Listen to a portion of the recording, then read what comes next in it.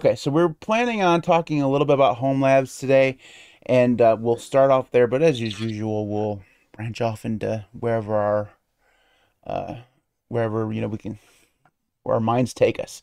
So actually, See, John, Steve, you have a camera. it's the wrong end of the camera, Well, but I'm Show me trying a to setup. switch the camera. How do you switch the camera? Okay. Hmm. Yikes. Steve, you need a shave, my friend. I need a shower, shave. Well, blame that on the power. I haven't showered or shaved in a week. We can smell you from here. Um, okay. All right. John, I actually think that this was your topic, so do you want to lead us off? What were you did you have some things you wanted to talk about when it comes to home servers? Oh, I was actually, well, so I'm super interested in setting up a home lab. So I know we got a ton of people who are like familiar with that. I work somewhat on servers remote, like for a job, but I've never really set up my own home lab. So I was hoping to get some more information about it because I know I've been watching Learn Linux TV. Jay over there, he's got a huge playlist of like setting up his own stuff with Proxmox and some other stuff. So the reason I wanted to do the subject was I was hoping you guys had some information. I know Matt, you were also talking about doing it. You wanted to do it at some point. I have so many plans. But Yeah, I know. Plans, plans, plans. But that was the idea. I know there's ways to you can set up a starter one with a Raspberry Pi. I know you can set up a starter one with even an old janky laptop or old tower that you got off of Facebook for $10. I know there's ways to do it. Pretty much, Um, pretty but much the I don't. way I did it. Is that how you did it, Jerry? So you're going to be the expert? Because I know Um, I also I found also I started found. with I started with this Raspberry Pi 1 B plus. This was running Pi-hole and a very small instance of OwnCloud back then. And since then, I had my Kaby Lake i5 sitting around here, and I was like, "Come on, let's just throw Proxmox on it." And yeah, now my i5 is my server. Oh, Nothing special, but it's Uh, enough. I also I have put. a Sorry, I have a Steve. Pi 4. Sorry, Sorry. Steve. I was supposed to raise my hand too. I'm sorry, my bad. I also put in the chat. There's a Discord server that I found. It's from a website, but it's called Noted, and they're all about home labs. I haven't dug into it, so I'm not advertising them. I don't know anybody over there. So if they're garbage, they're garbage. But if you guys wanted to help me figure out whether they were garbage, that would be awesome too. time for a brigade. Steve, go ahead. I have a Pi 4 that is actively being used as my home lab server. It's got Joplin server to, since your latest video, Obsidian, the best note-taking app. Well, and you complaining about sync behind the paywall. Well, just use Joplin. No more sync paywall behind the sync. But yeah, I use it for Vault Warden, for Bitwarden local self-hosting Bitwarden server. Joplin, I use it for many other download services, torrent services and stuff like that, but for torrenting Linux. So other than that, it's a pretty interesting little machine. It's the only thing that I can figure out what to do with this little Pi that I have. It was very easy to set up, and if you want any help, just contact Kudu, your resident Docker container mastermind. So I raise my hand. Matt, you can speak. Uh, I've been looking into hardwares. I think that's where I've been bottlenecked is because there's so many choices for what you can do. So you can do it obviously with a Pi if you can find one. There's other single board computers that you can try, but I've been looking into these little mini PCs. They range from like 150 to about 600, $700 or so, and some of it depends on if they come bare bones or they got all the stuff in them. And I've been looking at these things, and they. My problem is that there's so many of them. So ETA Prime does like a video like 2 or 3 times uh, a week about a mini PC, and there's just so many of them. Like I don't know, like do I want one with a lot of memory? Do I want a Ryzen or do I want to go Intel? And the amount of choices for me, that's the bottleneck that I've been having. And then I have to decide, do I want to go with a hard drive enclosure that supports hardware RAID, or do I want to mess around with software RAID? There's just so many choices, and I don't know, which way I want to go yet. Because first of all, I'm gonna end up spending a lot of money on hard drives. I think that my eyes are bigger than what they need to be when it comes to the amount of hard drive space that I really need. But I think if I'm going to do a NAS, I might as well get like 100 TB or more. And people say hard drives are cheap, but not when you're buying that much storage.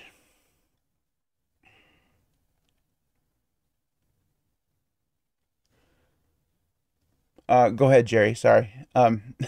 This is gonna be really bad. Yeah, I'm a horrible moderator. Nobody should hire this guy. Really bad. Go ahead, Jerry. And go ahead. yeah. I mean, it depends. What are you going to do with your home lab? Well, I'm going to run Jellyfin for sure because right now I run Jellyfin off from this machine, so it's going to be a Jellyfin server, and then I want to basically just explore. Like Steve talks about Portainer and the all the Docker's stuff he talked about. I want to get into that stuff too because it looks awesome, and I know nothing about it. Like I tried to set up Jellyfin as a Docker or whatever and completely failed because their documentation for Mhm. running that thing in a container is utter garbage. Like if you're not if you're a noob, Yeah, there's no way you can do it from their documentation. So I don't anything about that. So I am not calling you yeah, Traffiton, but you can go next. You call me Trollbit, but yeah, Okay. but yeah, I have a 32-bit, an old 32-bit. I mean, I guess it's like a media PC or whatever. It was like really old. It had like Vista on it. It's like 32-bit. So I have that, and I was at a school that I knew a guy that worked at a school that I went to also. Like like more like uh, it's like different than university. It's like right before university. It's like different than US. But anyway, I was at school and he had a bunch of hard drives that he decommissioned from old computers, and they were 1 TB drives. So I got like 5 of them, RAID 5. So I get four terabyte in there, and because they're in a RAID, I can lose one. So they're older, so it's fine. And then I did that, but then I didn't do anything with it for a while. It was just sitting there doing nothing. So recently, what I did is I installed three things. I installed NFS, so I can remote mount the file system. Installed sync things because I use that to synchronize files.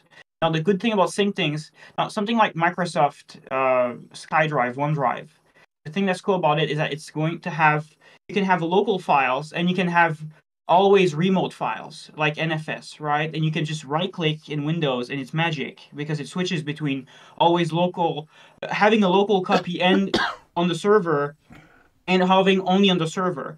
But here, there isn't really that. We don't really have that, but we can choose in between. So for certain things, I choose to have it always have a local copy and have it uploaded on the server, like sync things, right? Which is like how you think of OneDrive, where even if you go offline, for example, my password file and with it's like TXT and my all my notes, my TXT files, they're in sync things. So it means that I can use my phone offline and then I can update them and I can get into my home network even if there's no external Wi-Fi, and it will automatically find it on the TCP network and update. Or it can be at school and it will update remotely going through a node on the internet.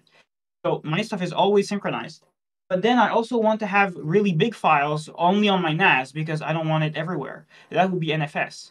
So that's what I use. And then on top of that, I also did a Git server, which I realized is super easy to do. You literally just make you literally just add a repo in on the storage on as your user that you SSH into, and then you just basically make a command that says a user, like you use a git command, you put the user, you put the path on the server, and then it just grabs that. So like the GitHub URL isn't actually properly formatted. Like if you just have a server, I could literally SSH into my laptop with Git and then update a repo. Like that's something I just realized, that it was literally just a file somewhere, a folder somewhere. It kind of made me realize what Git really was. It's not just like some, weird URL. Yeah. It's actually just a repo somewhere on your server. But yeah, that's what I did with my server. And then also I have two 8 TB drives in a QNAP NAS, but that one you use like a web interface and everything, so it's not really like fun. But yeah, that's basically what I've been doing with my server so far. And it's funny because I did that like last week. I don't know why Yeah, I don't bother really have anything to to say this, but Alexi, I don't know why you can't hear us. So I have no clue what's going on there. Else in the audience having a problem hearing us actually say words? If you are, I don't know how you're going to hear this because you obviously can't hear me. Put it in the chat and we'll figure out what's going on. Steve, you can go ahead and go. Yeah, I when you mentioned that we are spoiled for choices when it comes to mini PCs, there is one PC I would recommend to anyone. It's an HP little horizontal thing. It's like this big. It's not very big, but thin, that you can put in a drawer or something. It's got 32 gigs of RAM, and it's got a decent CPU, 5340G or something like that. But when you mentioned Jellyfin, you just reminded me that that you don't need to configure Jellyfin or follow the guide or anything. If you go to hub.docker.org or something, they have already set up Docker containers. All you have to do is they have stacks. If you use Portainer, they have stacks. You just copy paste the stack into Portainer, hit publish or whatever, and it will just grab the image, set it up. All you have to do is replace the placeholder URL to your actual server URL or IP or whatever. But once you do that, it will attach itself to a Port SQL or whatever, whichever database it uses. It's going to create the database. It's going to create everything, and you're up and running within seconds or maybe a minute or two. So you just said a whole bunch of words, and I had no clue what any of them mean. Yeah. The website hub.docker.io. No, you don't even really have to explain it, Steve, because I mean I understood the intent behind it. That I have to learn more about Docker, but I know literally nothing don't need, about. No, I mean like I don't know how. I mean, Do you mean something like this, Steve? Yeah, something like that. Yeah. That's a small HP Elite desk. This one in particular has a Ryzen 5 2400G, 32 gigs of RAM, and a 1 Yep. terabyte SSD, and would be perfect for a small little server. Yep. Go ahead, Trobus. But Yeah, I was just had to add that you should probably do a RAID, at least a RAID 2. So maybe you would be better with something that has actual space for like 2 drives.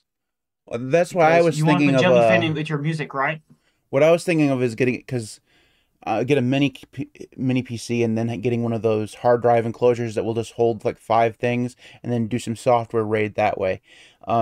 Mainly because then I don't Yeah, have but to how do worry. you connect it to the computer fast? Do you have like a SATA thing, or Well, maybe you I have like a mean, powerful Type C the one that I thing? was looking at has Thunderbolts, so it should be fine. Plus, Okay. I'm not a speed demon. I don't need. Like I use OpenSUSE as my distro. Zypper is slow as fuck. It doesn't bother me. You know, like I don't care. I can just set it to go and go do something different. So if I need to, if I'm transferring over files, as long as is fast enough that I can stream a movie off from it, it's going to be fine, and it will be. So that's not the big deal. The reason why like Josh sent me this gigantic case that's perfect for NAS. It has a ton of hard drive bays. It's hot swappable. It's fantastic, right? He sent it to me for free. It's in there. It's in the box. The problem is it's effing huge, and I have no room for it. So that's why I was looking at a mini PC and then a hard drive enclosure, because then I can just, put it in a small spot. I mean, I I guess you think. could even go with to like USB like hard drive, external hard drive. Well, I mean, I have one of those, and the problem with the external hard drive is that they're all louder and shit because they put the bottom of the bin hard drives in them. The thing that I want to be able to do is just have that small thing, but I think like my dream would be to like have a server rack with actual servers in it. That'd be pretty cool. But they sound really loud. Like you see people's YouTube videos, and they sound like a fucking aircraft carrier in your room. John, did you have something to say? Yeah, and then I looked at my phone. I was gonna say that you can get I think it's Mercury or whatever. They have, 4 or 5 year old servers, like actual servers. You can get them like a third of their actual price because a real server now, that's current state, those things are thousands of bucks, but you can get them for a couple $100 if they're older. Yeah, there's I'd looked into that, but they are loud as hell. yeah, So that's something to worry about. and they take up a lot of space. I was looking on eBay because if you go on eBay, you can find some really cheap like dual Xeon servers that have 200 and whatever gigabytes of RAM and all the space for hard drives and stuff. And they're like $200, like really cheap, and they're not even that old, like just a couple years old. And while I don't know the quality or whatever, but the thing is, first off, they're huge. I'd have to have a rack somewhere. I'm worried about electricity consumption because I don't want to. Electricity bill's already over $300 a month. I don't want to make that any higher. And also, I mean, you just hear the fans in those things. It sounds like, you know, 12 hair dryers going off all at once, and it would bug me. So that's the reason why I've go ahead, John. Do any of you are you hosting applications for yourself on here? I didn't quite hear if that was because one of my reasons for wanting to use a home lab is there's a ton of open source like software solutions for business that are self-hosted. It's free if it's self-hosted. You got to pay for the service if you host it with them. The one I'm thinking about right now is Invoice Ninja. But do any of you guys run your own web apps? The other one is GitLab. You can host GitLab yourself. Yep. I'm currently hosting Private Note or whatever it's called, Private Bin. Yeah. Private Bin is a note-taking app with. Oh, sorry about the electricity. It'll be back in a minute. But it allows you to share encrypted notes that self-destruct like Mission Impossible style. Yeah. So I love that. I self-host this with Joplin as well. So amazing stuff. Home Lab is a good solution, but as Matt mentioned, we are spoiled for choices when it comes to mini computers, home lab servers. We can use anything that are heart desires, basically, because. But the reason I don't go into mini PCs because their prices are as high as regular desktop prices. So I can build a regular desktop with that huge case that has 14 hot swap bays for hard drives. It's a Lian Li PC49 or 149 tower that has 14 hot swap bays. So I have that. That's my HTPC, which is running Manjaro. So, but yeah, you can do whatever you want. Like, no need to buy mini PC specifically, unless you, like Matt said, again, he worries about electrical consumption. This is my case as well. Go mini PCs. Just note that the smaller the PC, the more and the more external drives you'll be connecting. Yeah, that's why I was looking for like a enclosure. The I think when it comes to actual applications, that I'm haven't got that far yet because of the hardware choices that I've been thinking about. But I know I want to do Jellyfin because I already do that. I wouldn't mind self-hosting Bitwarden because right now I use just the regular one, so it'd be kind of cool to mess around with. Either that or check out some of the other password manager things like KeePass has self-hosted stuff, and you can do that. Um, and then there are there like the Google Photo Alternative Image, I think is the name of that. I want to try that. There's a couple other ones that are just there's all this really cool self-hosted stuff, and I think specifically if you want to start replacing a lot of the Google stuff that you kind of forced to use, you can find awesome self-hosted stuff for that, but I just haven't been able to get into it. I mean, I could if I wanted to just set up a Linode or whatever and use it that way, but I think I'd feel more accomplished if I did it through a home lab. So um, go ahead, Trobus. Yeah, well, I don't know if it's just I'm too minimalist or something, but I can't really think. I mean, the private bin example is pretty actually pretty nice because I did use that at some point. Um, but other than that, I don't really. I mean, maybe Jellyfin could be interesting also, but most of the other things, I don't think I'm really the target audience. I think I prefer using just a file system and just having my photos there or whatever. But yeah, I might try out Jellyfin at some point.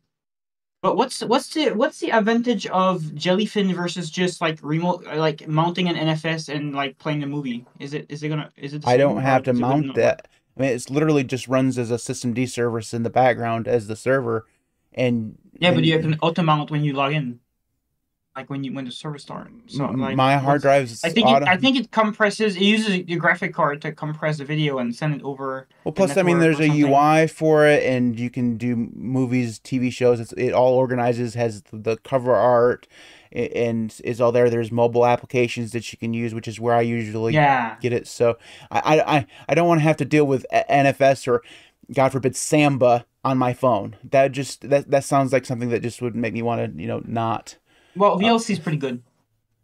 yeah. Go ahead, Jerry. Yeah, that's what I wanted to say. Yes, you can do just NFS and then play the video file directly, but Jellyfin, you can think of more like Netflix. You have your library, you can see everything with the cover art and everything, and just pick, let's say you want to watch one of the old Knight Rider movies or shows or stuff like that. You can just choose that one and be done with. Yeah, No, yeah. That it's It's like Plex. it is Yeah, but Black. yeah, the thing is about Plex that I heard from my friend is that it uses the graphic card in the computer to like encode the yeah, video so that it's easier to stream over the network or yeah, something, or easier for the device to play back or something. But I would it yeah. It's would that mean that it wouldn't work if I just play back the file, or it would be like a lag, or would um it work? if you just do the SMB stuff, then it would probably be rendered using the CPU, and that of course that's slower because a graphics card just is way better for stuff like video encoding. And yeah, so having a half decent graphics card for that video encoding would already be a huge benefit in terms of performance. Steve. Yeah, and to add to what Jerry was saying, it also gives you the benefit of being able to customize your viewing experience. You can add subtitles, you can watch the trailers. If you have bonus content, you can queue up the bonus content, watch the bonus content. You can, and also Plex allows you to set up the backend player. You can on Linux, you can set it to MPV, VLC, the included player, whatever you want. With SMB, number one, is going to be rendered by the CPU. Number two, you cannot do simultaneous streams. you cannot do anything. You're limited to one stream at a time. So basically, if you are a family, you want to each one of the family wants to watch a different movie in the same house on a different TV. You can do that on Plex and Jellyfin. But the benefit of Jellyfin over Plex is it doesn't have any proprietary features behind it. It's all open source, unlike Plex, where it has a lot of proprietary shit behind it. Yeah, I might look into it. It sounds like it fixes some issues. Maybe I might look into it. I ended up using it through like I know Docker's awesome supposedly, but the Flatpak was just stupid, dumb, simple to set up. You just install the Flatpak and run it. Like that's literally all you do. The Flatpak is so good for it. Oh, a server? You need a server For servers? Yeah, there's a Flatpak of the Jellyfin server. You just download it from FlatHub, start it on boot, and it will and then navigate to the proper URL, set up, point it towards where your files are, and it runs perfectly fine. Now you do have to mess around with FlatSteel in order to give it permissions to the files that you need, but you have to do that with everything anyways. It's just I mean, it worked phenomenally well. I had struggled with Jellyfin for a very long time because the I when I want to do something and I want to find a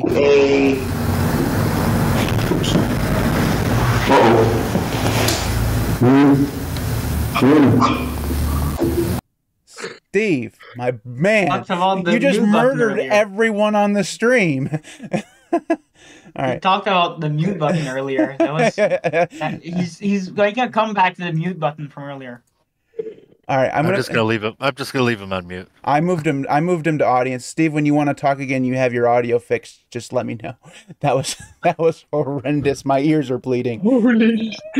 Holy cow! I'm a little worried now to give him permission to speak. Oh, I have him on 85%. That's why I didn't die. Okay. I was wondering. All right. I have no clue, by the way, what I was talking about. Something about Jellyfin. But anyways, yeah, it was just very, very easy. Steve, I still have you meeting. You had some very bad audio feedback, so I don't know what's going on there. Anyways, so there are a lot of things like that, like Jellyfin and Image and stuff like that all look very, very interesting to me. So are there any specific, like, John, what if you had if you set up one of these, what would the software be that you'd be interested in running? Well, the software, it's mostly business stuff because I still am thinking about Nextcloud. I know you can host that yourself. Because Nextcloud is like $20 a month to have them host it. That's crazy. I mean, all the other business stuff like that's outside. It's $20 is not that crazy, but it's outside my budget for a host. But Nextcloud would be one of them. Invoice Ninja would be another one because I need a solution like that. There's something called Sugar CRM, which is a like client database. And then really any of the GitLab is another one that I would use for work. I think GitLab is cool for like dot files and other than just coding stuff. But that's got all kinds of project management features that's added to it that I need. Because a lot of these, like I use GitHub right now for most of my projects, but that's problematic in a few ways. And having a backup mirroring them between GitHub and GitLab is good, but I'm paranoid maybe. So being able to mirror all three into my own hard drive just makes me feel comfortable. That makes sense. Self-hosting GitLab would be awesome because if you use GitLab and GitLab, just the regular hosted version is fantastic, but once you get to the point where you're running out of storage, their storage prices are absolutely fucking atrocious. It's so bad. Yeah. Trollbush, go ahead. Yeah, so I think we should talk about this a little bit. What are you looking forward to? Because everyone here talk about different things. My server is local only 100%. It doesn't touch the outside world. If you're gonna do something like private bin or where actual other people gonna have to use it, probably not gonna use it by yourself because you could just use an encrypted drive and then put your files there or do something else. Well, if you're going to put something like Nextcloud or something where you want other people to use it, you have to use it so it's public network.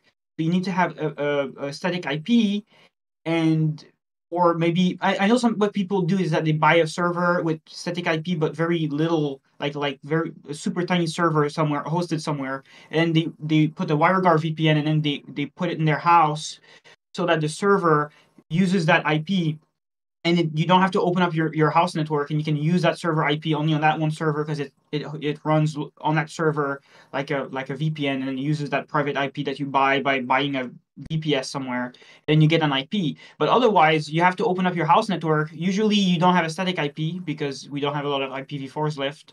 We're using NAT now, and that could be a problem.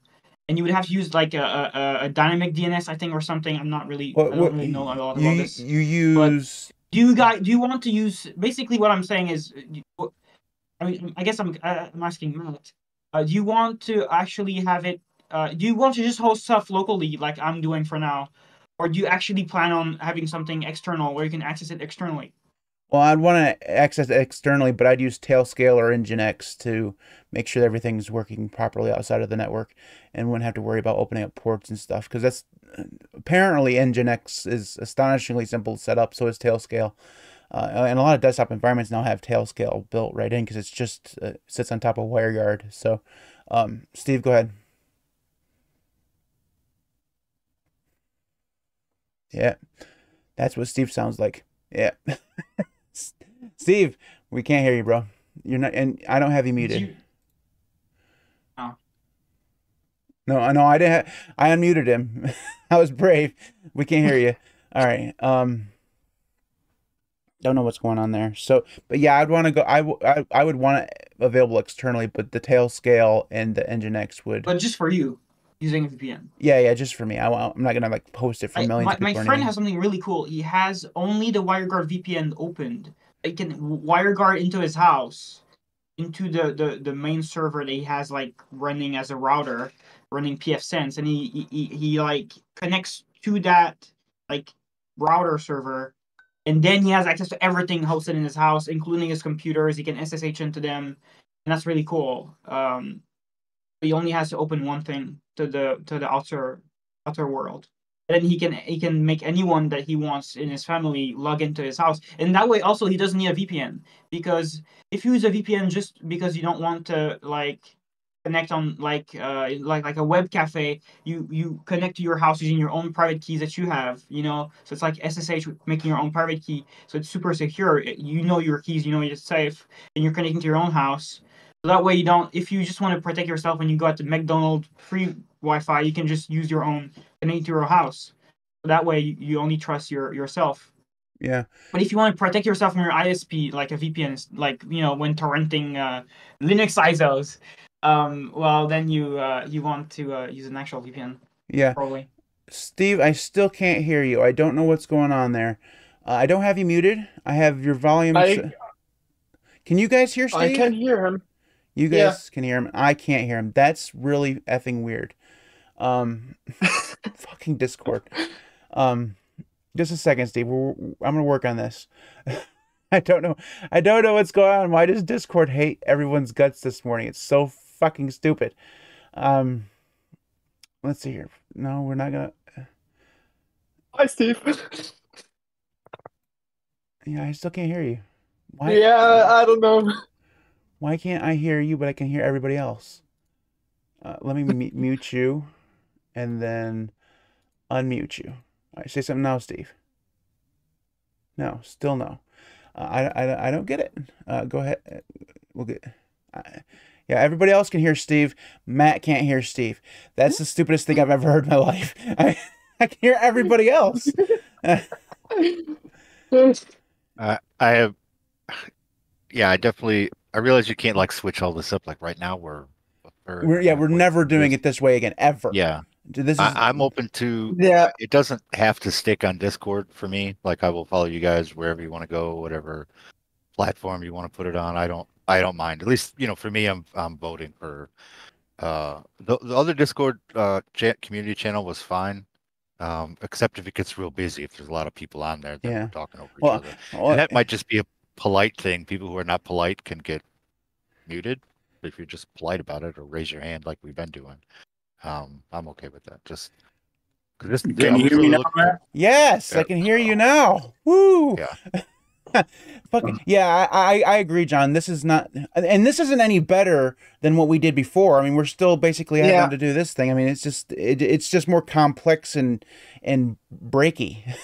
Yeah, And I would so just, yeah, I'll follow you guys wherever you want to go, whatever platform you want to go on. yeah, I would just, people who are impolite should get muted. That's it. Just be polite.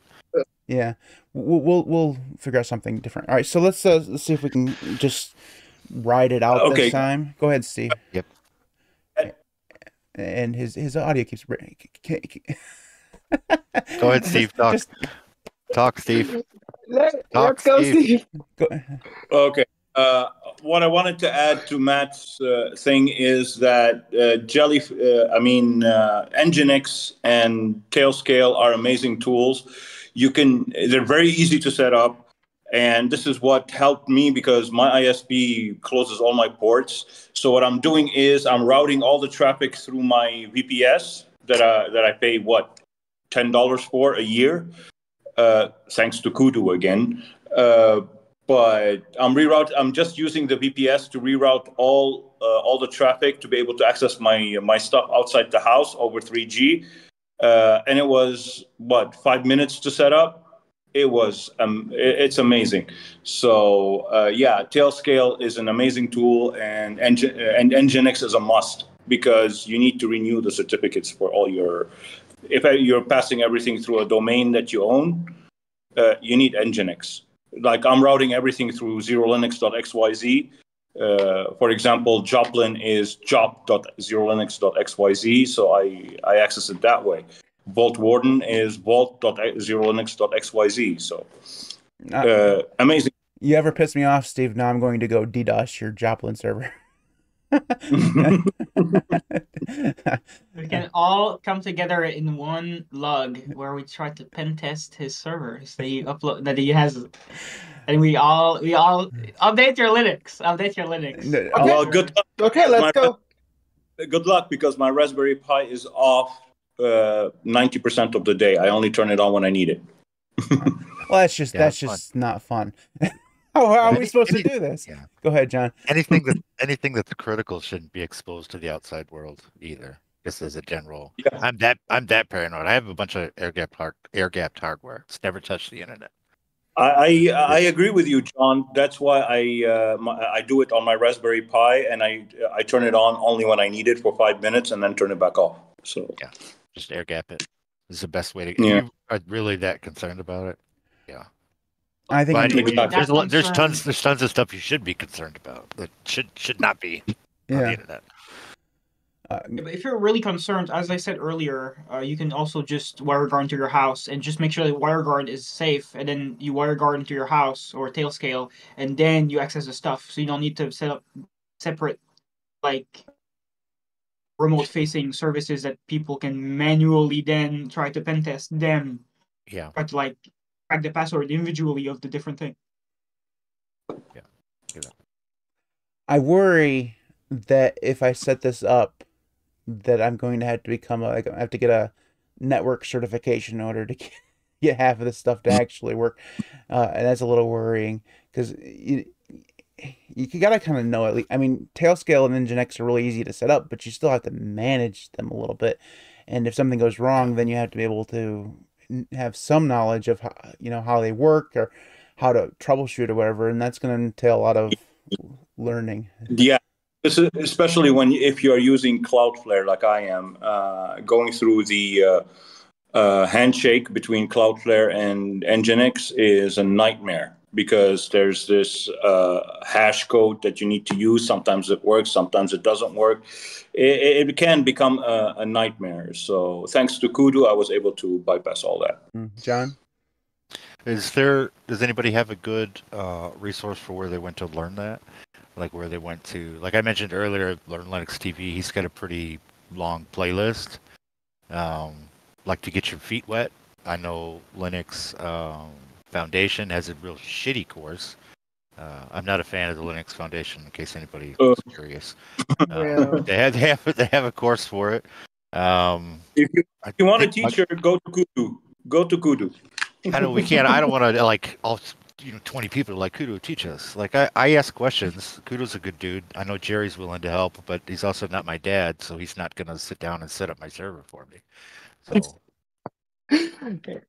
So the way I learned it is pretty funny. I was just learning by doing. yeah, I I set it up, checked everything out. Okay, this is how you do this and that. This is how you do that, and yeah, that's how I ended up learning all of that. I had no guides or stuff like that.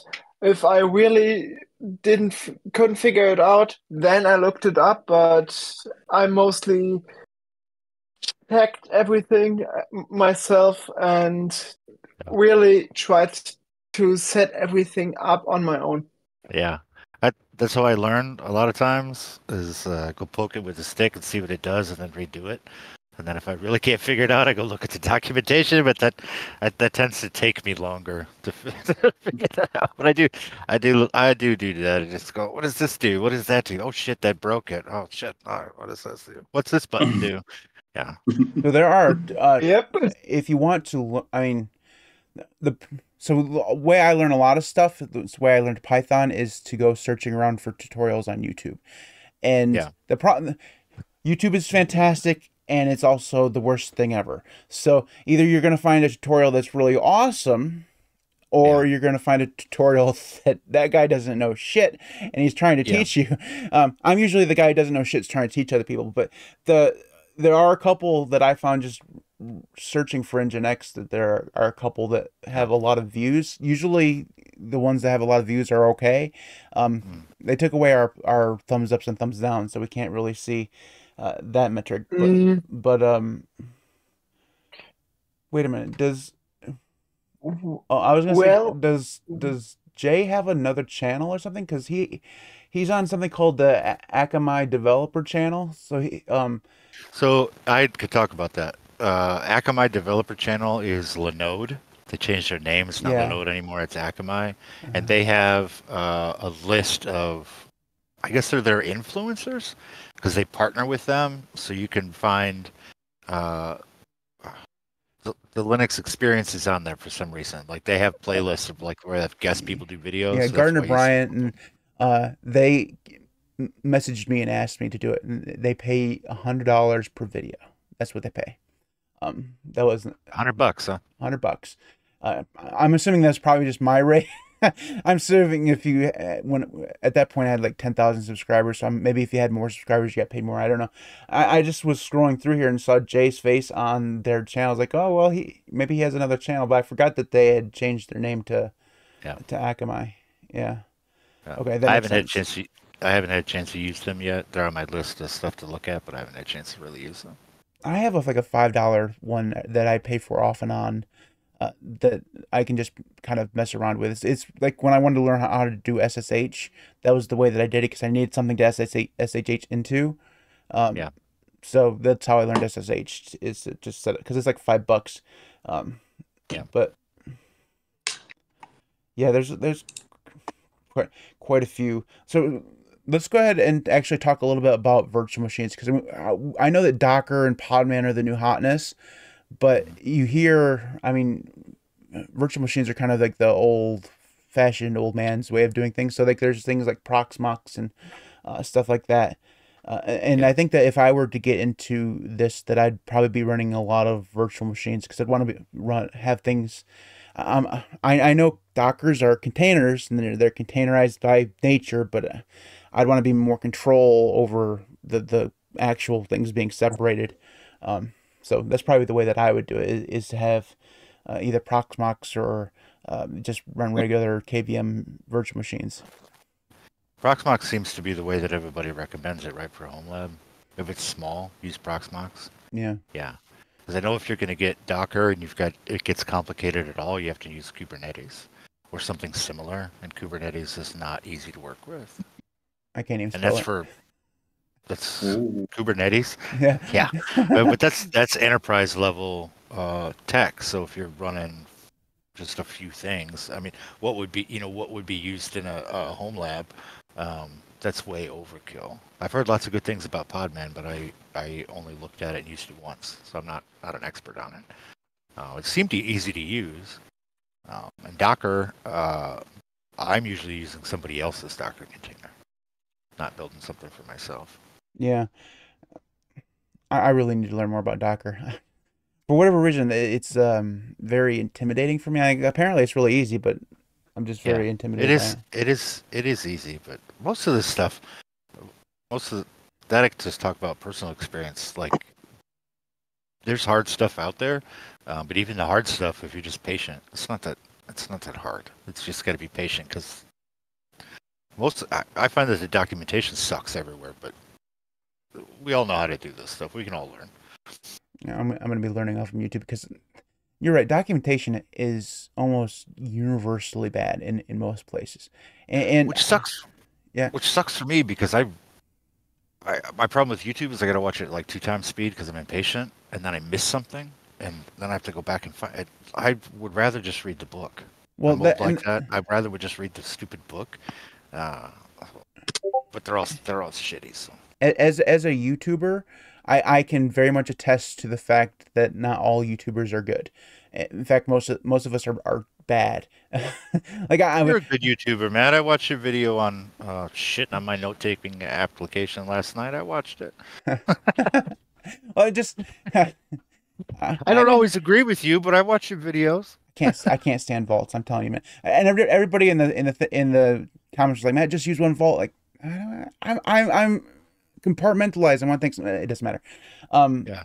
the thing is with the watching things on YouTube is that the quality is really just hit or miss, and it's my favorite way of doing things is to learn stuff on by some. I mean, first of all, it's free. I can go there, so I don't have to pay for it, and but the problem is that there's some people are really good at it, explaining stuff. Some people are really bad. Go ahead, Trollbless.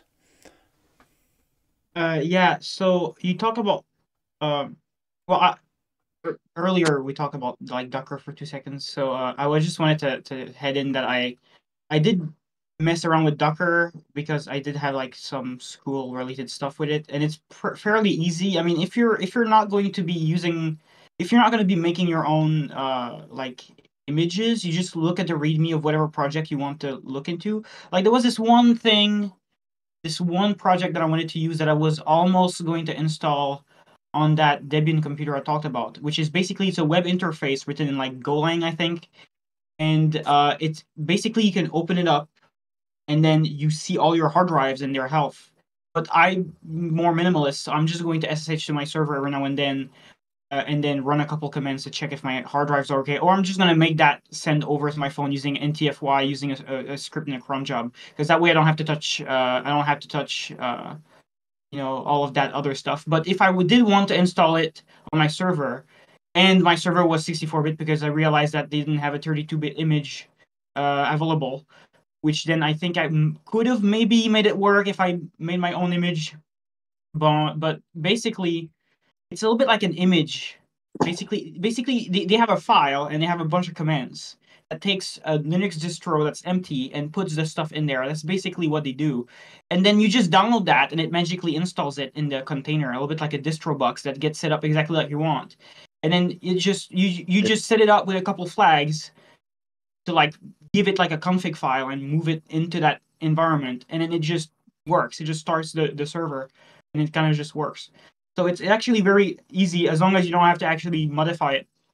But if you want to make your own Docker, then you have a file and you have a bunch of lines of action to do that creates the image, or like basically the distro. Because think of basically like a small distro without a kernel running on your kernel. Docker isn't really that complicated if you're just like grabbing someone else's stuff. But yeah, Docker it should Compose, literally just work. Compose, and it uses a YAML file. Oh, good. I'm in then. I love YAML. Yeah. Podman works the same way. It's the same idea. It's Yeah. just container. And there's other ones besides that I can't think of the names off the top of my head, but they're just containers. Docker just happens to be the commercial one that's everybody's favorite, but I think only because they got popular first. I think Podman might be. I think Yeah. Podman's the Linux favorite. Linux community seems to be. I'm not sure why, but both of them are open source. Yeah, I don't. I think You could also manually have containers. You can have like an LXE or LXDE or whatever. And it's basically just a container, but that's basically just an empty distro. And then you just manually install the stuff in there. But with Docker, what happens is you have a file. It's a little bit like NixOS, where it says, "Here's what I want," and it just kind of does it, and it installed your stuff for you. That's basically the difference between Docker and just a pure container. Pure container would be kind of like DistroBox, I think. Yeah. I don't use DistroBoxes nearly as much as I used to. Because Well, now that I am on Fedora, I use it. I have to use it because I miss my Arch. I forgot that. Steve, are you actually running Arch as a daily driver, or not Arch, but Fedora as a daily driver, or you just experimenting with it? I'm using it. I'm using it as a daily driver in the store. Yes. Wow, I'm in Rawhide 41 right now. cool. I didn't think I'd ever see the day. To be honest with you, I thought you'd be using your Arch ISO forever and ever. Is it just for shits and giggles, or did you break Arch and No, not want to fix it? it's growing on me to the point where it might replace Arch if it continues that way. I'm sorry, Steve. Jerry, what the hell is that thing in your hand? The German Coke A bottle. Coke? That is a very It's a Ger- oddly shaped bottle. I'm just. See how the German engineers everything? Look how easy it is for him to hold it. It's just a Coke bottle, but it's all engineered with a little speed grip on it. Like it has a handle. That we all need that thing. It's got a little, it's got speed grip on it because the Germans engineer the shit out of everything. We have these big, gigantic 2-liter bottles. You can't hold on to them. You know, you just fall. They Yeah, just but fall Americans Yeah, you have are to fine by the drinking top and it Coca-Cola hurts like your this. fingers. Yeah, Americans drink Coke like this. I saw him take a drink. I was like, "What the fuck is that?" Demonetized.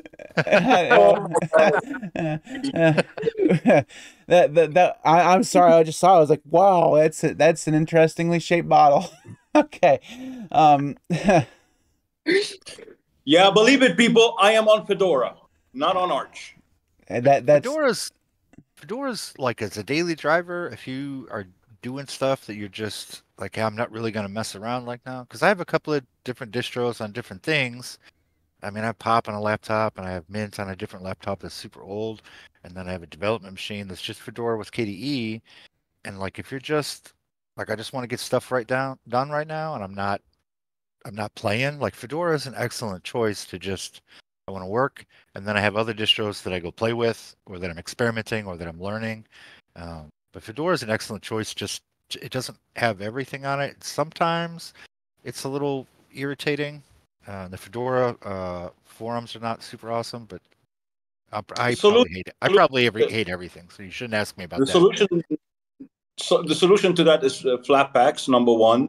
Number two, DistroBox. But my problem with Rawhide is DistroBox. I mean, Docker does not support Rawhide because Rawhide is continuously moving. It's a testing distro. It's not meant to be used as a daily driver.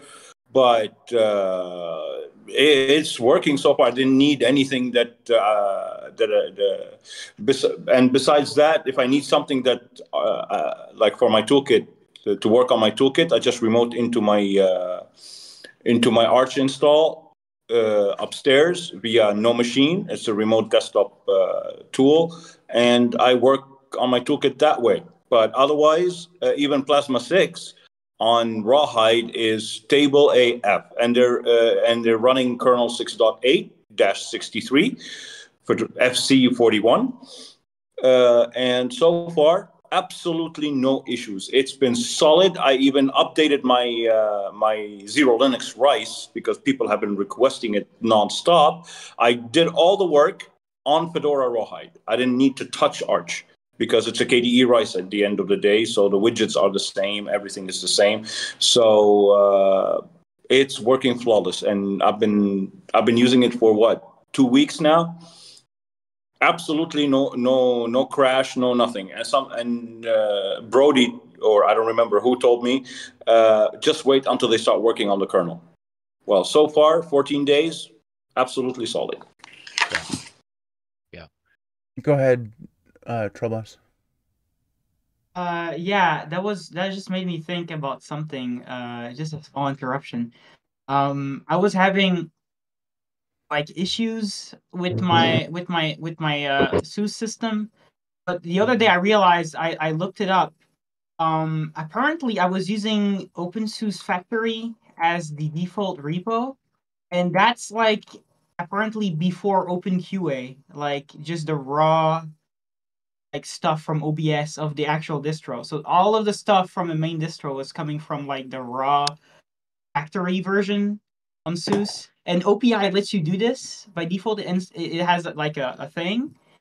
I should find the Reddit again that I found this. But basically the main repo that says like it said like OpenSUSE. It said like main like tumbleweed main or something. And basically that's like a development repo, and that just was added by OPI at some point when I installed something, and like half of the stuff on my computer was from that repo. So I just removed that repo. I did a dup, no allow vendor change, and it's just now everything is coming from the main repo that comes with OpenSUSE, and it had like no issues. So I think that OPI is like a bad thing because if you press the wrong thing, it installs stuff that's available in zipper using like the unstable repo, Well, you just have and to it pay like makes attention some to what malicious stuff. you just have to pay attention to what repos it's adding. It asks you every time you install something via OPI. It asks you, do you want to keep the repo? Always just say no. Like, yeah, it's gonna not you're not gonna get updates, but that's fine. I Just always add it, but actually the thing that's really important is make sure that you don't have like a check your repo, do zipper repo details, everyone that has OpenSUSE, and make sure that you don't have a main repo that looks like a main repo, but that says in the URL OpenSUSE factory, because if it says OpenSUSE factory, then it's probably bad. It should say OpenSUSE tumbleweed because then it has went through OpenQA and whatnot. I You have guys should look into that. I have a ton of KDE repositories because I installed Plasma 6. I have non OSS Open H264 OSS debug source tumbleweed, and that's it. And Pacman, and then a couple OPI or OBS repos for specific applications. So no, I don't have factory or anything. Um, not not that it would worry me too much if I did. I went through and cleaned out a whole bunch of my repositories the other day because I had added a few. Like when I was using Vivaldi through the repository or through the RPM, it adds the repository so you get the updates. I removed that because I use a Flatpak now, so I cleaned that up quite good. But let's kind of circle back to the main topic if we can. The I think that what's going to be interesting for me because I am going to do this in the next few weeks. Like I was this close to pulling the trigger on our mini PC like yesterday because there was a sale on Newegg for one of like the top of the line ones. Like it's normally like $900 and it was on sale for like $699. I was like, no, not quite there. I added it to Honey, so it's going to tell me if it gets any cheaper. So I was really close, and so it's going to happen in the next couple weeks for sure. I'm going to buy this thing, and when I do, I'm going to be messing around with all this stuff, and you guys probably will never get any videos from me because I'm just going to be doing this all the time. And I think that this is going to be a rabbit hole for me. You guys think that once you start this, or if you've already started it, that it kind of is going to end up being a rabbit hole for you? Go ahead, Steve. Absolutely. It's a rabbit hole. Yeah, John? Yeah. Absolutely, it's gonna be a rabbit hole. I wrote down a lot of what you guys said. Some of the things I already knew about, like Proxmox. Tail scale, I don't. That sounds But familiar, but I don't think I had heard about that before. But Nginx, I've set that up a ton of times. That's easy. Um, it looks good. I'm still, like you said, I'm trying to figure out what hardware I'm going to use because I'm in a boat where I need low power consumption. Um, definitely need low power consumption. And I like the idea of running a mini PC because it'll trickle.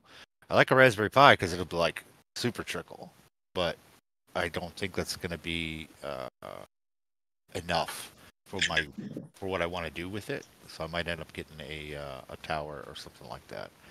I think that might be my tower with multiple bays. I think that'll be my best bet. But I was gonna ask you earlier if you wouldn't mind putting a channel for Home Lab, or is that too much? I'll talk it around with yours and the rest of the mods and see what we can do. We might just add it to the hardware channel. But then again, That'd be fine. it also does the software. So we have hardware and software, but they're kind of separated. I've been thinking about adding a home lab one, but I don't know whether or not I'd be using it. Well, granted, I didn't want to add the gaming one, and people have been using the crap out of that, so maybe I don't know what's going on here. Maybe do a poll. get something Yeah. I'm showing you right now. Get something like what I'm showing you right now. This is it's like a VCR kind of thing. I always wanted a VCR. That's amazing. Great jellyfin because you can modify. You can play with the volume from here. You can change hard drives. You can switch hard drives from here. It's got an LCD display over here. And you can connect external drives over here. Don't mind the FireWire because I was gonna say, is that base. FireWire? Jeez. Damn, haven't seen that one in a while. Yeah, I've had this case since 2005. Yeah, that explains it. And it's got a dead motherboard and a CPU in it, a Core i5. But I'm waiting to get a new hardware for it. But I've had this case since 2005, and this will become my Proxmox server. This is my future Proxmox server. So yeah, these cases you'll find a ton of them, and they range between $50 to $80. They're not much. Well, you can get mini And PCs for really cheap. I mean, like especially if even new ones can range from like $120. But if you go to like eBay, you can get really, really cheap mini PCs. Great, but I'm obsessed with the mini PCs because, like you, John, I'm very worried about power consumption because I don't want to. Electricity's expensive AF. I don't want to have to. I don't want to increase it by like even $20. Like I want to like. Yeah. I just want it to be very, very cheap. Yeah. There's 7 people in my house, and all of us are running hardware like all day. Like everybody works online, everybody works remote. The only one who works outside the house is my wife. So everybody's on a tower all day. Well, the old man, he's not working, he's retired, but he's got his phone charging, his tablet charging, his laptop charging, he's on Facebook on the tower, like he's watching a movie. Yeah, everybody's got the lights on. Yeah. War Thunder, I'm sure, has a ton of stuff about home labs. Yeah, he's the one I was hoping who would talk. Because I know him and Jerry, I know are experts. Go ahead, War Thunder. Enlighten us, man. No, that, with your Linux Mint greatness. Are you running Linux Mint on a server? Are you? No, I thought about it though. It'd be funny. I mean, at that point, it's just basically a Ubuntu server with a GUI front end. Like, what's the point? Like cinnamon on your server. No, I have Debian 12 on my server. It's actually the same mini PC it looked like that Jerry was using is what I have. It's an Optiplex 7050 micro tower. I got it for $75, no RAM, no SSD. And I've been messing with Casa OS on it because that was something Steve had mentioned at one point on one of your videos or podcasts or something like that. And it does a pretty good job for what I ask it for. I want to rebuild it. I want to actually build an actual box out that's just like one thing because I've kind of outgrown the Synology NAS I had next door. I actually put it in not this chat, but the other chat. But I have that Synology NAS doing most of the documents and pictures. And then I have, I want to set up a Nextcloud, but I'm just playing with it for now to manage that instead. And then I mostly use the Optiplex for Plex server to do all the Plex stuff. I have Jellyfin on it. I was using Jellyfin. I've gotten Plex to work a lot better for me. It was at least a lot more responsive and whatnot, but so far, I mean, I haven't had that server fail me yet. And like the big thing was we started digitizing all of our DVDs because, well, my internet here, as you saw at the beginning of the group here, literally I went to hit join, I heard a boom outside, and my internet went down for 20 minutes. And that's just what it does in the summertime. It's literally afraid of all forms of weather and sunshine. So I just started buying DVDs because you can go to Goodwill and buy some of these DVDs for $2 to $5 a piece. And I've got everything from, I've started doing some of the animes my wife watches to we started digitizing Fairy Tale. We started digitizing a lot of movies and whatnot. So when I'm sitting here and the internet's out, I can just pull up my laptop. My router will still be working and just pull up Plex or pull up Jellyfin and go, okay, well, let's just watch a movie or let's just watch whatever TV series I own last. And Right. That's one of the things I thought about too. Is the my father-in-law. The guy's 80, and he was like the ancestry guy for the family, for his family, and they're huge. Poland and here in the States and all that stuff. So he's got like boxes and boxes of family photos and documents and history from that side of the family. And I got them all plastic wrapped and protected as best I can. But that's one of the things that I was trying to get him to do was to scan all that shit, digitize it, so so we can share it with more people, but then also so that nothing happens to it. 'Cause paper doesn't last forever. Some of those photos, like he's got photos from the 1800s, so like it's an actual photo from 1895 from the family. So I don't want anything to happen to that. But so we're shopping for scanners and stuff like that. But that would be another use case. It's not professional for me, is to be able to digitize and have that place stored. And anything I can do to get out of the cloud. I mean, I still use cloud services. I have to, and I'm not against it. But then being able to revoke movies I bought, kind of bugs me. You can snatch away my license on a movie I bought 10 years ago. I'm probably never gonna watch it again, so I don't care. But the principle of the thing kind of bugs me. Yeah, I do. Yeah. Yeah, it bugs me, right? Like they're just gonna. I paid for it. Like I have a license, and then we don't want to host it. It's too much bandwidth from a movie 10 years ago. It's gone. I worry the same thing about books now because I've run out of shelf space for physical books, and I read 7 to 10 books a month, and I usually just buy the physical books because I prefer physical books. But I've since had to move to digital. I've talked about this on the podcast, and I worry constantly that the books that I get on Kindle or whatever are going to go away. So I've just said I'm not buying digital books if I can.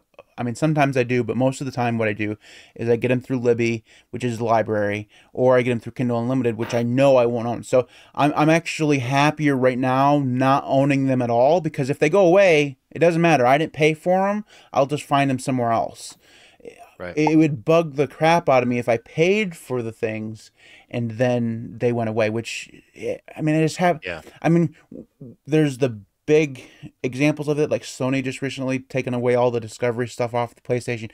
So those things get heard about, but it actually happened. I mean, and the thing is, it's not even a new problem. Like when iTunes first came around, I mean, that happened all the time. And, it's just now more of a thing now because more people are doing the digital thing.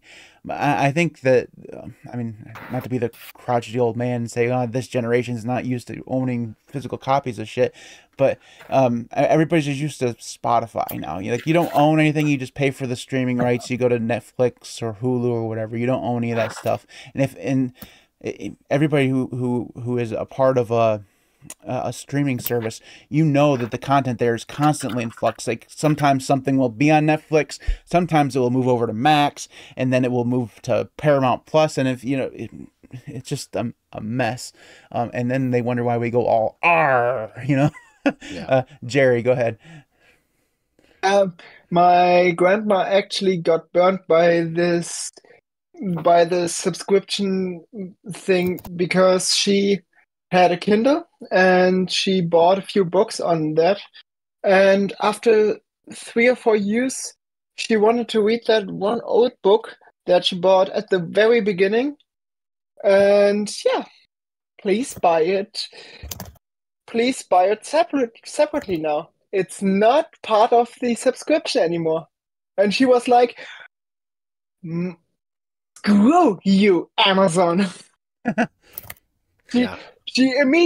she threw the Kindle at the wall, went to the went to the local store and bought all of her books in a physical copy. Yeah. Yeah. Theft is theft. There's something to be said about like having a book and you have like little post-its and you highlight shit and you have your little notes in the margin Mhm. and like the binding gets old and busty. Like there's when my wife and I first got married, like we were poor as shit.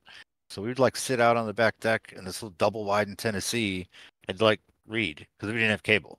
Like we couldn't afford it. So like we'd read books like from the library and we would just like hang out and drink coffee and read these stupid books or talk about the books that we were reading. Like we'd, both read the same book at the same time or like one after the other. There's something to be said about that. It's not good to have a screen in front of your face all the time anyways. But I do have a bunch of digital books 'cause I read like crazy like Matt. Like it's one of my relaxing things. I try. Mhm. I have a old cell phone that the only thing it's got on is Google Play. Um, because not Google Play Books or whatever, because you can use it to anything that's an EPUB, you can put it in your library Yeah. and read it. So I got a bunch of old books that are in there, and it's a older phone, but it's still big enough. But like I'll read off of that if it's something I don't have a paper copy from. Trobus, go ahead. Yeah, it's kind of crazy how you actually get more freedom if you pirate than if you actually spend the money on the popular places, because I can go on annasarchives.org right now and I can get any book in the world for free in PDF form, and that's going to be on my NAS forever, and you cannot take it away from me. But if I buy something on Kindle, that's not the same thing. They can take it away from me. You can probably have it offline and backed up, and so I think the solution would be to actually buy PDFs, because I think that there's a couple of people that sell PDFs still on their website. At least when it comes down to like Linux books, maybe there's more of it. I know that sometimes there is good deals on certain books like that with Humble Bundle. They make a bundle about certain things. Maybe they should make a bundle about self-hosting, so you can have like a Docker thing and other books. But yeah, I don't know. Do you know any good places to buy like PDF? I guess it really comes down to like buying it from the guy who actually wrote it. Most of the time, it's usually just um on the person's website I that I don't find them. I don't know about like nonfiction, but if you want to buy stuff directly from the author, a lot of the times there's a service called Campfire that allows you to buy fiction directly from a lot of authors. Now, most of that stuff is going to be self-published stuff. It's not going to be from a lot of the big publishers aren't going to be a part of that because they're going to sell through Amazon because they got exclusive deals and stuff. But if you are Mm. interested in the self-pub scene, which is, I mean, that's the direction where a lot of authors are going because it's much easier to do. You don't have to mess around with agents and all that stuff. So, but Campfire is a place where you can go and they take it's kind of like Steam where they take a small portion of it. That's how they make their money, and then the author gets the rest, and it's their margins or whatever for the authors are um okay. Uh, Vivaldi Yeah. just crashed for whatever reason, Wow. and Steve was first. I'm trying to find the right workspace. Okay, there we go. Go ahead, Steve. Uh, Vivaldi crashed on you. Yeah. It crashed on me like 10 times today. It's it. I don't know what's going on Are you using with the Vivaldi. But Flatpak? are we talking books right now, or what happened? Well, we were talking about owning physical media and people being able to Oh steal your yeah. content These off of your days, devices. more people get audiobooks versus anything else. I have the entire Isaac Asimov audiobook collection. Fancy. Well, I pay for Audible. I've succumbed to the subscription nonsense because it's just easier. The I had just, like I said, I've had to go digital now. So instead, the problem is like I have an iPhone. That's my main phone, and they have the iBooks thing. But I don't want to put any money into iBooks because it's the only ebook service that's available only on one platform. So like if I give Google your money if you want to, at least then you can install that application on whatever platform you're using. You can get it on iPhone, Android, whatever. You can read it in the browser if you want to. But iBooks is very self-contained. It's only on Android, so I won't give them the money. And I decided that like I can buy stuff from Kindle, which I do when it's not available on Kindle Unlimited. I looked at Kindle Unlimited. Kindle Unlimited is like 13 bucks a month, and you get access to all this stuff. And like that's kind of cool. I'm gonna spend that much money on one book. I might as well have access to all the books. And then I do the same thing with Audible. It's like 15 bucks a month. You get a book a month. It's great. But the, individually, subscriptions are very great, right? Like Netflix, you don't think very much paying. Now it's like 15 bucks a month or whatever. It used to be like 7, but you just whatever. But you add all of them up at the end of the month. Like I have 12 different subscriptions or whatever, and like, oh my god, I'm paying just as much as I used to pay for cable. It's stupid. War Thunder, go ahead. I was going to say, if you do Audible stuff, my wife does a lot of Audible, and I actually found her in a open source client that will actually download those books from Audible to your hard drive, and then from there you could put them out on a server or something like that. You should definitely share that with me so I can That's use what that. I do. That's exactly what It's I do. Open Audible, I think is what it was called. Yeah. Toss that in the Docker chat, container. please. There's a Docker container to manage your audiobooks that I have on my Raspberry Pi. That's one I forgot to mention. I forgot what it's called, but it allows you to manage audiobook. It's called Audio Bookshelf. Audio Bookshelf Docker container image. I just pulled the image, set it up, put a username and password, uploaded all my audiobooks, and now I have 190 Star Wars audiobooks and the entire Isaac Asimov audiobook collection. That's the only two collections I have. Tell me you're a Star Wars fan without telling me you're a Star Wars fan. Yeah. I'm not a Star Wars fan. I'm a Star Trek fan. Star Wars is just the bonus that I got after. But Star Trek first, everything after. Well, at least you have it the right way around. Yeah. To be fair, I also do like Star Wars, but it's one tier down for me. Yeah, Star Trek first. But Star Trek first. It Captain James T. Kirk. Beam me up, Scotty. there you go. Yep. The entire stream just went full on nerd. Star Trek Discovery last season. Star Trek Discovery last season, final season, season 5, final season starts April 4th. See, this is why I like my Plex server, because I finally managed, ironically enough, I got the entirety, all 7 seasons of Voyager. I got them digitized. I got them on my server. I was on season 5 or 6, and then my parents stopped paying for Paramount. So the account I was logged into, I just suddenly lost my account history for that. And I was like, well, I know roughly what episode I was on. It's on my server now. Yeah. I just moved over to my Plex server and I'm finishing the season. Or 1080p upscale? They're not. Yeah, they're the. So the DVD set I have is just the ones that were ripped off VHS tape way back when. So it's standard definition. But I thought about seeing if I can re-encode them or if they would sell a better quality version. They've never remastered it. Yeah, there are fan remasters. AI, they call them AI upscales. Mm-hmm. that I got, the whole 7 season collection occupies 1.2 terabytes on my hard drive. Jesus. I don't have that kind of space. Not yet. Yeah, I only have a I 1 have terabyte in my I don't know if Plex you right know now.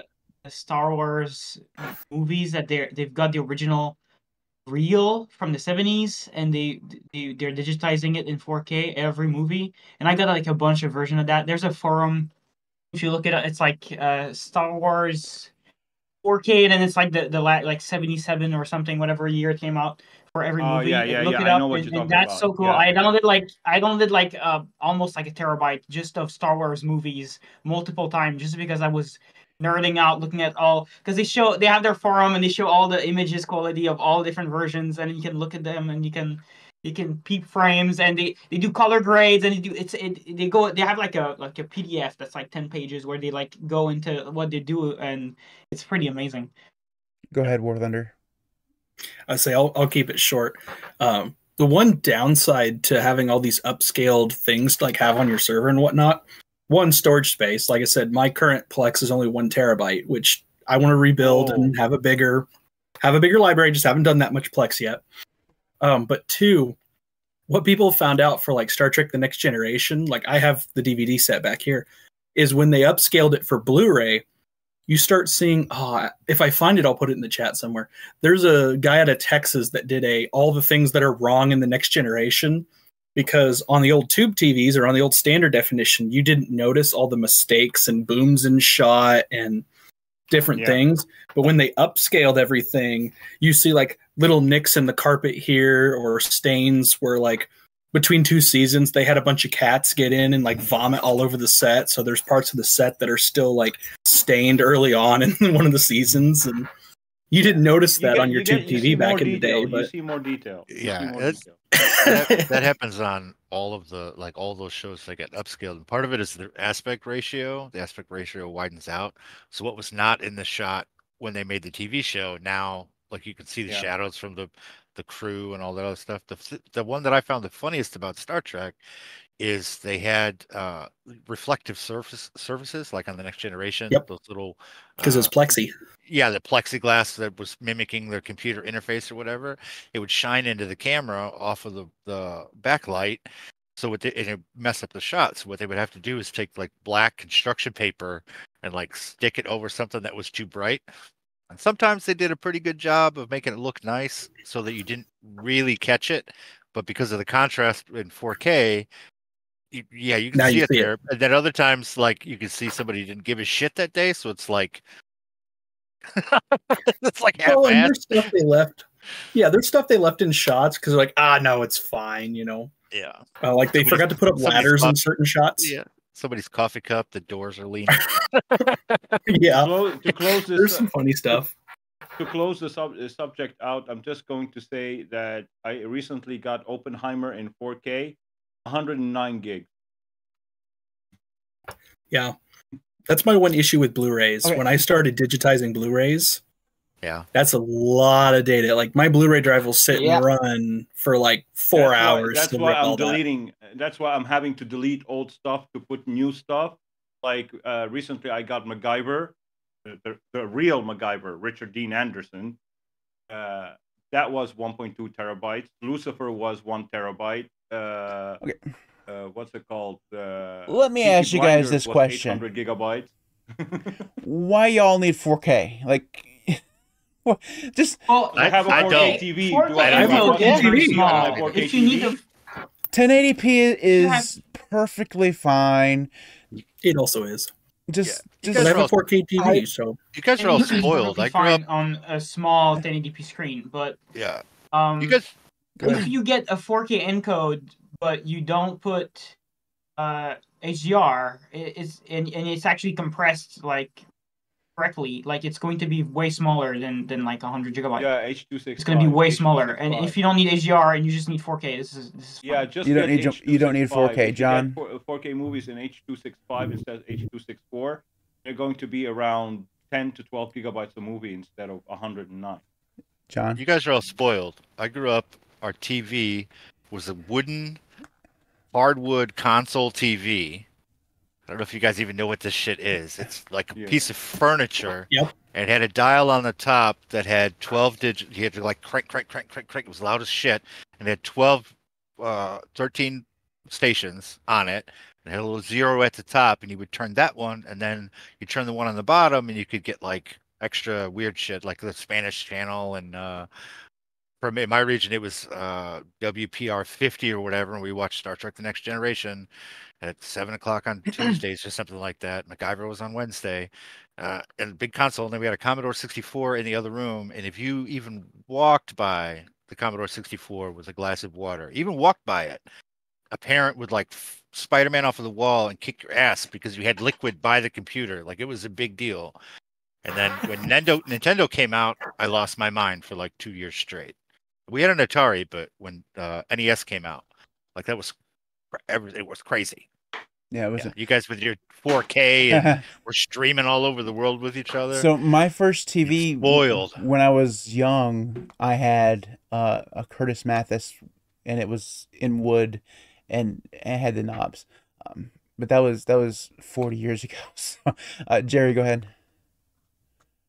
First up, I'm not spoiled. I grew up with this one, so I saw the world of glorious 240p. And secondly, I also don't get why a lot of people really want 4K. This TV right here doesn't even support 1080p, just 1080i.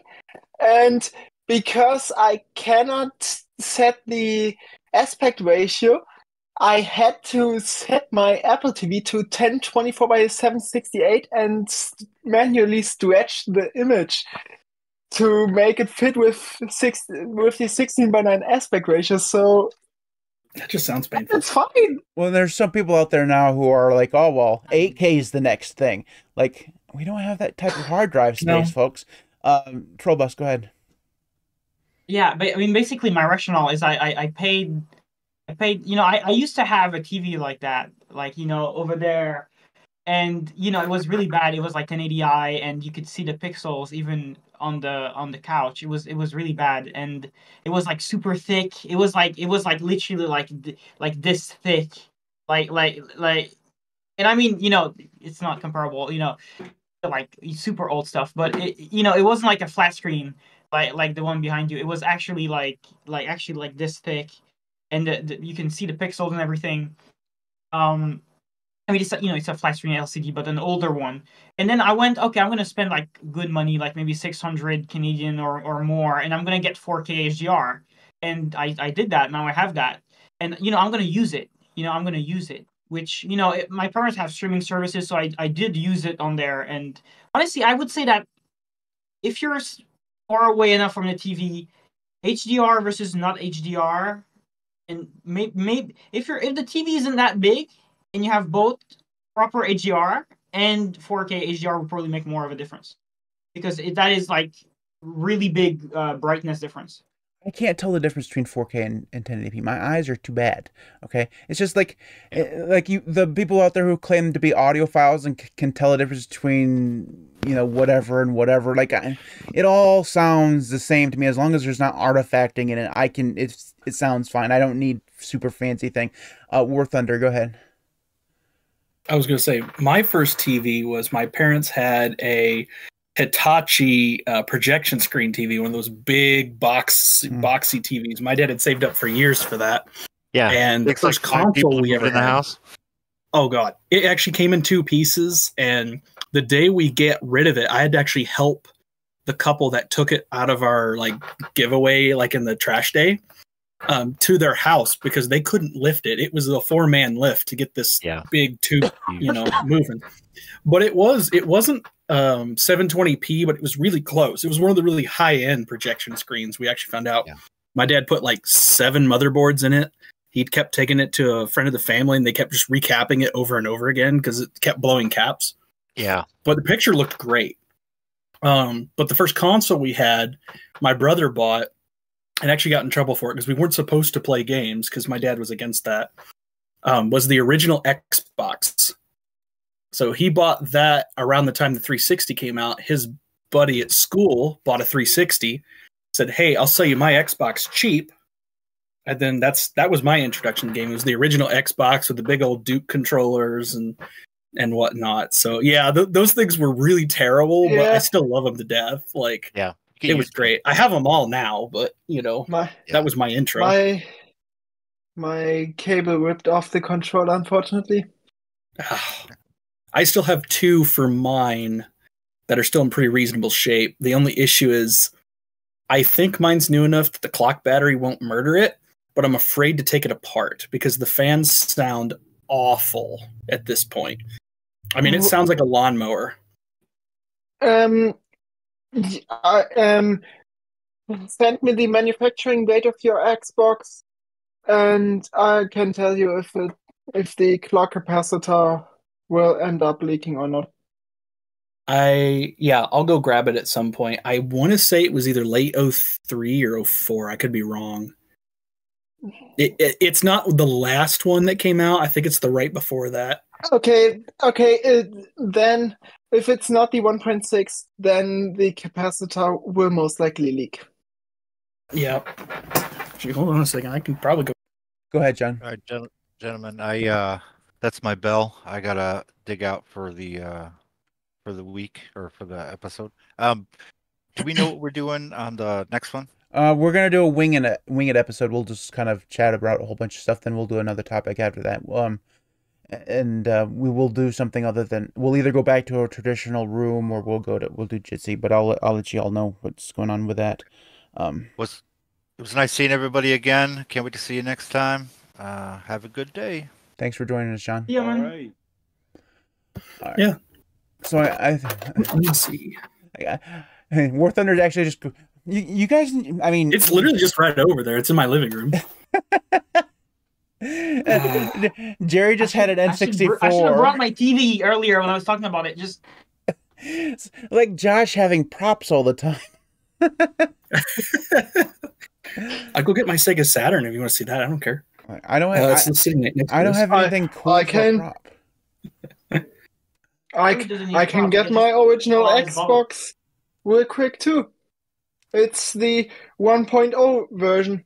It's a launch Okay, model. so where do you actually see the version number? Because On the bottom on one of those stickers, there is the big barcode, and above that there's the manufacturing date. Anybody? That's going to be a problem. This one's been apart before, and I don't know if you can see why that might be a problem. Anybody can see my screen? We see you, Steve. Uh-huh. So I'll have to take it apart. If you look at my screen, you will see I have every single Star Trek TV show that was ever made. Star Trek, Deep Space Nine, Discovery, Enterprise, Picard, Strange New Worlds, The Next Generation, Voyager. You should branch out, is what I'm saying. All right. Anyways, guys, I'm also gonna have to pop out here. I got some stuff to do. It was a great episode. I'm probably gonna buy my home server stuff tonight because I can't wait now because I want to go mess around with stuff. So Come on, spend that money. Spend that that YouTube money, baby. Spend that YouTube money. And Matt, if you need help, hit me up. Yeah, I'll be pinging stuff in the chat. Anyways, thanks everybody for joining this time. It was a really good one. The room will stay open if you guys want. Actually, I don't know if the room will stay open with this nonsense. I think once I leave, everyone's gonna get kicked off. So make a new channel right now so that people that wants to stay. all right. So under the general category, the voice chat is still there if you want to go use it. Okay, yeah. So yeah, it's just called voice chat. I honestly forgot that I kept it, but if you guys want to go use that, you can. But I do think that once I leave, that everybody's going to get kicked off. So if that's the case, I'm sorry, but I do have it's to an go. experiment. Yeah. This channel, once everybody's out of it, will go away and never come back because the stage functionality is the stupidest thing I've ever seen in my life. All right. Anyways. Yeah. It's just so good. Yeah, 10 out of 10, clearly. Yeah, it's Yeah, so bad. It would be better if it It's- worked like MS Teams. Anyone use MS Teams? You can like raise your Oh. hand, but everyone is like can speak or something. Yeah, that's Teams is a Like trash it product. shows it shows an emoji next to your name. So Yep. like everyone is like, for example, everyone at the bottom there and here would have like a little emoji of like a hand being raised, and you can toggle it. that's what this And then was you supposed to can- be. Like, Yeah, mm, And Zoom, and then Zoom and anyone can also open up their mic if they want to. Zoom and But you Jitsi have do to- the exact same thing. I think they got it from Zoom, but that's what this was supposed to be. But that's not what this ended up being. But that's okay. Anyways, I will. I'm gonna hop off, and I'll talk to you guys all later. Thanks for being here. See ya.